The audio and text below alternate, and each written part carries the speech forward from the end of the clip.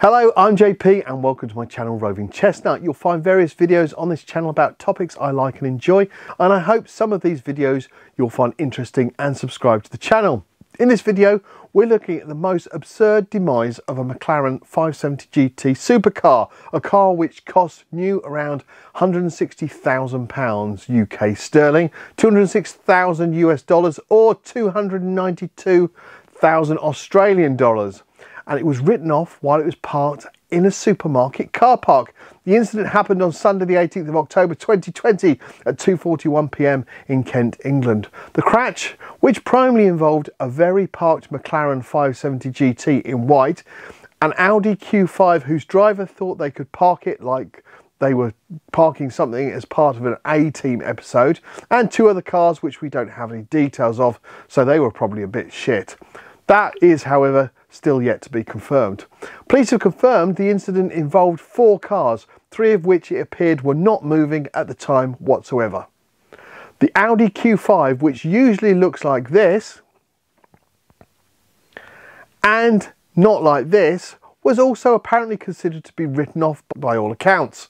The driver of the Q5 was okay, but had to wait for emergency services to cut them free from the car as they were trapped following it rolling onto its side. What the? Who drives in a supermarket car park so they can roll? And anyway, they must be feeling a right plonker now, or something to that effect. There is no other mention of the driver of the Audi apart from the fact they were not hurt. We don't know what they were doing, and no one has said they were trying to put lipstick on while parking, so we can probably rule that out, or that there were any passengers distracting them. Is this seriously something you would ever consider happening when parking your beloved supercar and popping into a supermarket car park to pick up some essential supplies of toilet rolls while waiting for a pandemic to happen? Well, the owner of the McLaren 570GT, who has not been named yet, I suspect did not think that that could ever happen.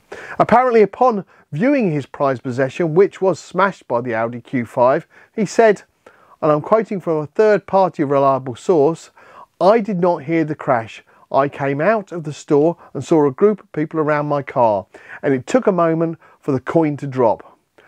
I think obviously he was in a bit of shock, otherwise his response would have been probably a little bit more colourful, to be honest. If you liked the full story on this, I have put a link in the description to the original article by Kent Live. At this point, I want to give you a big thank you to all my subscribers and a hello to the new subscribers who have joined the channel recently. Thank you for watching, it's really appreciated. Don't forget to like and subscribe and turn on that bell so that next time I post a video you can be notified. Until the next video, thanks for watching, JP out.